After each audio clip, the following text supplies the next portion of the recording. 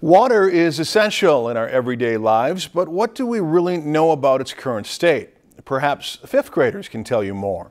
Brenda Mack reports on the 5th annual Itasca Youth Water Summit. Why do people pollute the water?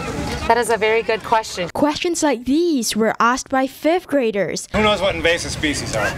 And asked back to them as they crack their heads and learn about a necessity, the H20. The 3 things we always do, we clean, drain, dry. Awesome. About 400 students travel through over 40 stations, learning about its history, what water pollution is, identifying invasive species, along with a pinch of water chemistry. The solution changes color depending on the pH. Yeah.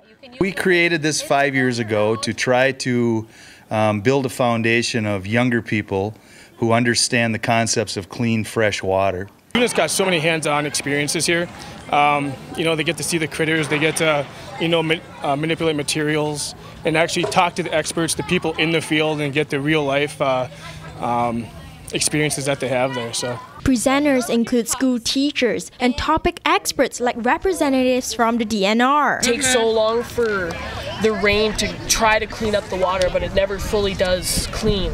Because of the abundance of water here in northern Minnesota, it's even more important to have events like these each year, starting with the young and working their way up for the future. I was talking about how easy it is for water pollution to happen, and I think it's important for kids to know that because they're really the future. They're going to have the bigger impact than I could have. So what have they learned? Just be the most thoughtful I can to how to help the environment.